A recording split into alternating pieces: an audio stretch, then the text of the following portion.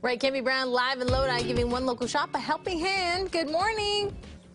Good morning. So they say a clock is right at least 2 times a day. What do you do if you have an entire store full of them, and especially some that aren't as easy to change? And so let's start with this grandfather clock over here. We're at a house of clocks here in downtown Lodi, and this one is from the 1790s, about 225 years old or so. And if you look inside here at the inner workings, and you got to be very gentle, this looks this is intimidating. Yeah, so a if people little bit. have grandfather clocks at home, how do they change the time?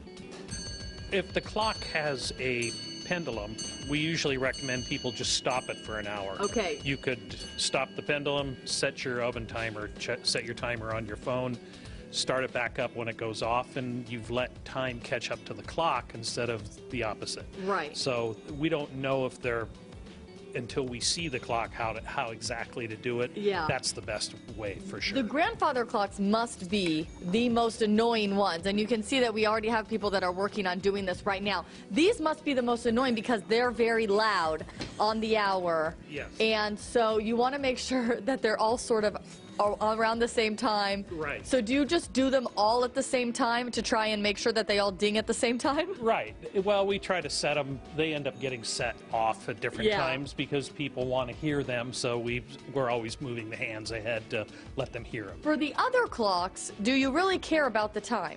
Because, like I said, at least 2 times during the day, someone's going to walk in here and the clock is going to be right. Not so much with the battery clocks. We don't have all of them set running.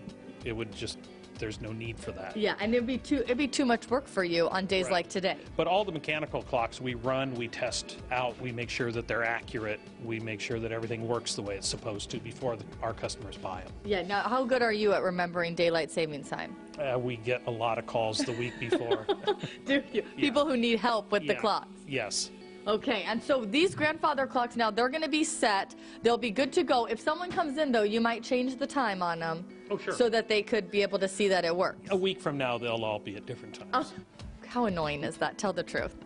It's okay. You probably don't even hear it anymore. I was telling them my grandparents have a grandfather clock, and I don't even hear it anymore when I'm over there. And some of these high-tech ones, too, now you can put in times that you don't want them to go off, like at nighttime.